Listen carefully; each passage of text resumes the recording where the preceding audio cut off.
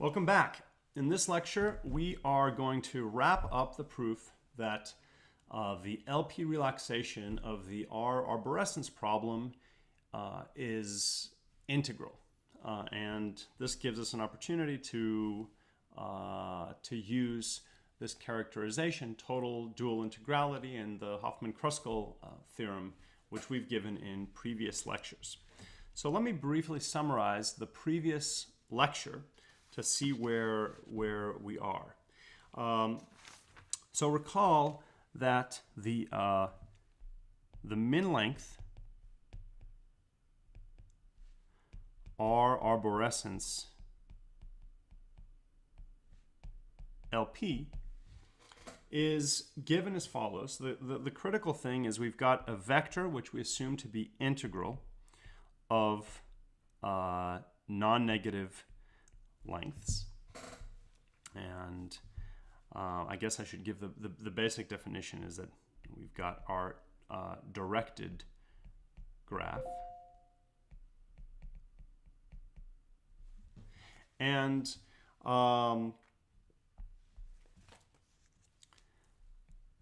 this is directed. Sometimes I call the edges arcs, but I'll use it interchangeably. And we have the lengths on every single arc. And we define a matrix C that has exponentially many rows. So C is a matrix whose columns correspond to arcs or edges.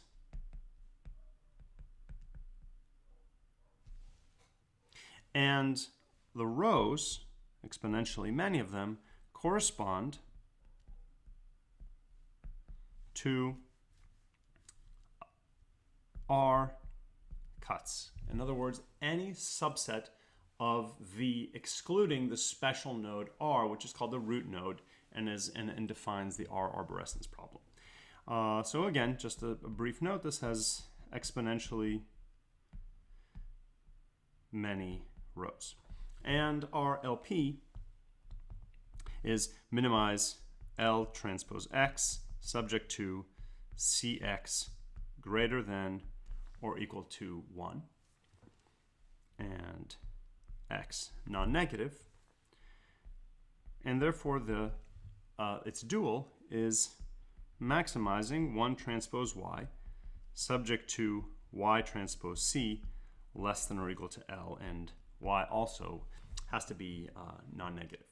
So where we started is by choosing any max. So we want to show total dual integrality, which means again that we want to show that for any integral L, the dual has to have an integral solution, not just integral value.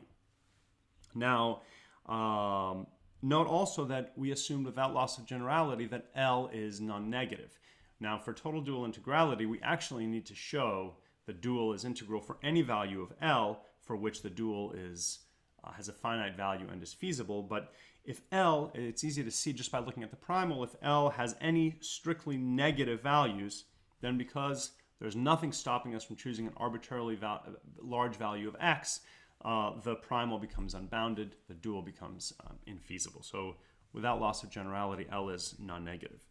And what we did last time in the previous lectures, we took Y, a solution of the max problem, that also maximizes this quadratic objective. And why did we do that?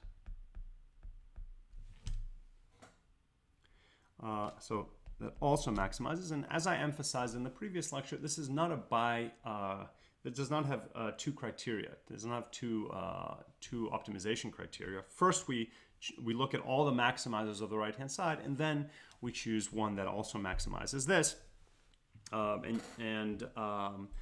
Basically, what I left as an exercise in the previous lecture, I'll copy here again, and it's to show that this set F, which is essentially the support set of Y. So in other words, all subsets U of V minus R such that y is strictly positive is laminar. And as a quick summary, an example of a laminar set is something like this. So a set is laminar if any two subsets that belong to that set of subsets, either they're nested or they have no intersection. And this is an example of laminar. And then what we did is we took C, this is an exercise, not example. So we took C dash to be the submatrix of C corresponding to just the elements in this laminar family. And we saw again in the previous lecture that by removing those rows, what happens? We have fewer constraints in the primal. If you have fewer constraints, that means that the min is going to go down. That means that therefore the max is going to go down when you have fewer of these fewer rows. Rows in C correspond to constraints in the primal, but they give us power in the dual, essentially variables in the dual. So if you remove variables, you can only make your life worse. But we saw that in this case, removing these particular rows that correspond to the non-support, the off support of y, does not impact the dual. So in other words, we saw that the max that had the same value as maximizing over C dash less than L transpose. And what's the advantage of this? The advantage is, first of all, it has the same value. But secondly, we saw that it's very easy to extend an optimal solution from the right, in other words, the maximization with C dash, to an optimal solution on the left. And the reason that this is important is what we're going to show next. It's in the title of the slide, but I'll just write it as a lemma here.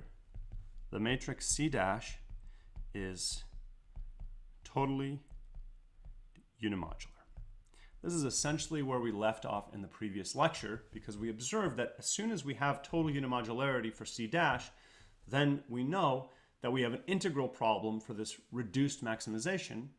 But if that has the same value, and in fact we can extend any solution to the C dash maximization to the full maximization problem, then we know that the dual is integral, and that satisfies the condition for total dual integrality, and that's basically our story. So now let's focus on showing the total unimodularity of this matrix C dash. And this is where laminarity is gonna feature critically. So what do we need to do? We need to use one of our characterizations of total unimodularity that is convenient here. And we're not going to use the original definition that shows that any subset has any square submatrix of C dash has a determinant that's +1, -1, or 0. We're going to use something that we stated without proof is equivalent in the lecture on total unimodularity, and namely, we're going to show that for any subset of the rows of C dash, we can partition that subset into two, so that the sum of rows in one subset minus the sum of rows in another subset is a vector that is comprised of just +1, -1, and zeros. So we need to start with some subset of this of the rows. So let's choose any subset. Let's choose a subset of rows of C dash, and this subset, the rows of C dash now correspond to the elements of script F. So I'm going to use script G to denote this subset of the rows. And now I'm going to make an important definition, and this is where laminarity comes in. For each element of G. So U is a subset. Define the height of U by H of U, which is the height, is the number of sets T that belong to G. So this is height with respect to this subset G that we've chosen, with T a superset of U. Remember what linearity looks like.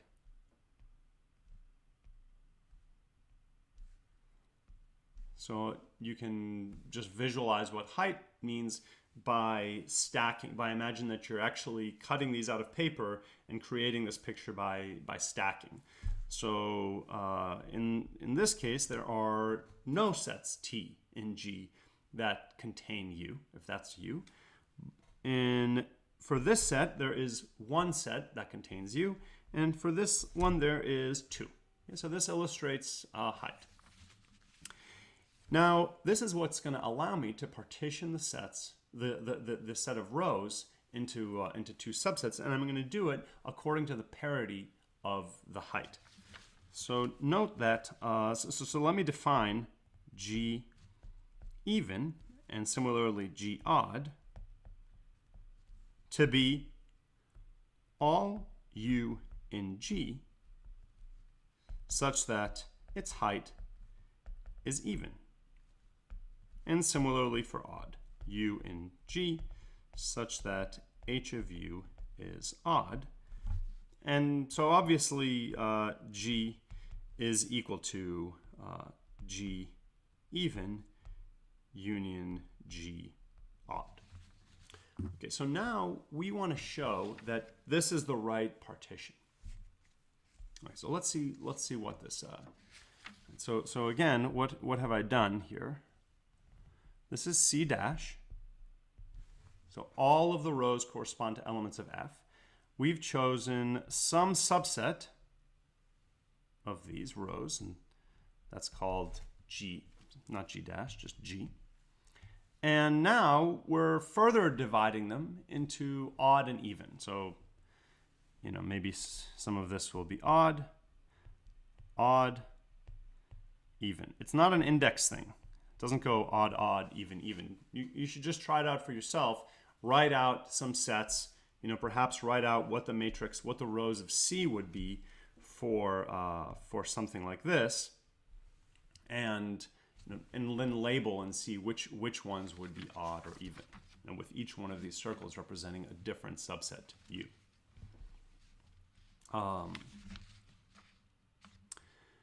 Okay, so this is how we're going to define G odd and G even, and then the important claim is the following: for any arc or edge, for any edge E, remember this is directed, we have a directed graph of G, not script G, my graph G. The number of sets in G odd entered by my edge E. So again, what does that mean? Remember that we're talking about the subsets are subsets of nodes. Okay, so when I'm drawing this picture here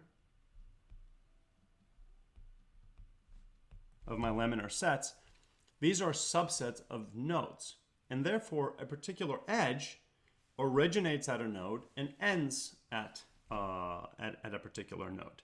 So the number of sets entered by E is the number of sets that contain the endpoint of E but don't contain its origination point.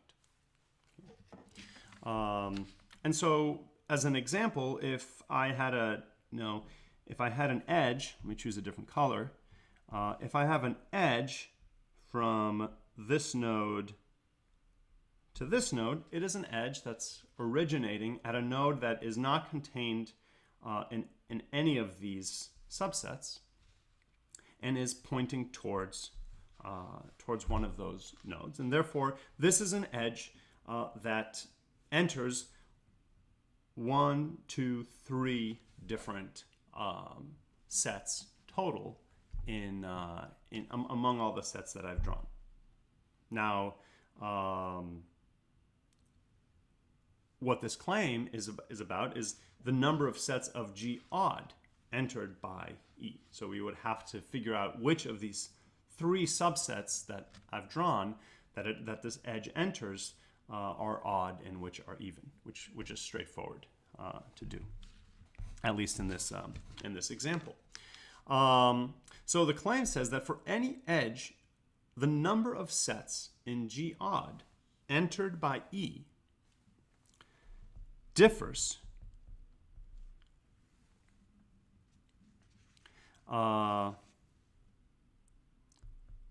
from the number of sets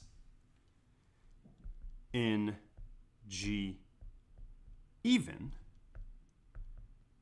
entered by E by at most 1. For this example, it is straightforward because it enters 3 subsets, and of those 3 subsets, regardless of what other sets we have here, one of them is going to be odd or even, and the other 2 are going to be the other one. So in this case, of those 3, it could differ at most 1. So this is a parity argument. If there were yet another set like this, then we would have 2 even and 2 odd. But again, it illustrates what the claim is saying. So this takes, I think the picture makes it pretty believable, but it takes a little bit of reasoning just to make sure that we're happy with it. And basically, the proof of the claim follows because the rows correspond to R cuts, in other words, subsets that don't contain R. And this is where we need linearity. So, and critically, G is laminar. So, and my point that the picture makes it easy to believe, but nevertheless, it's important to convince yourself, because if you should make an example where you don't have a laminar family, you could conceivably still define extend this notion of height, and maybe see that this claim fails. So let me leave that for an exercise for you.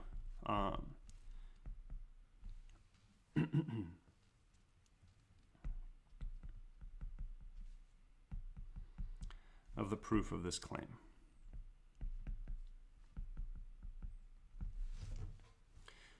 Okay, so, but once we have that, what does this tell us?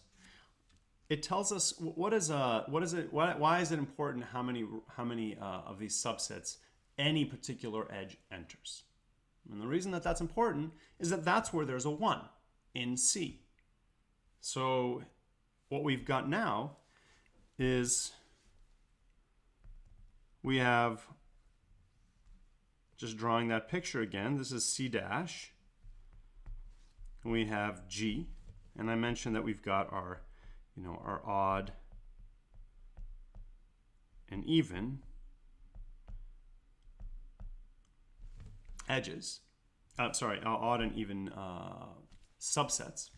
And what we're saying now is, we're looking at, here's that E that we were considering. It corresponds to this column. Let me fatten that up a little bit.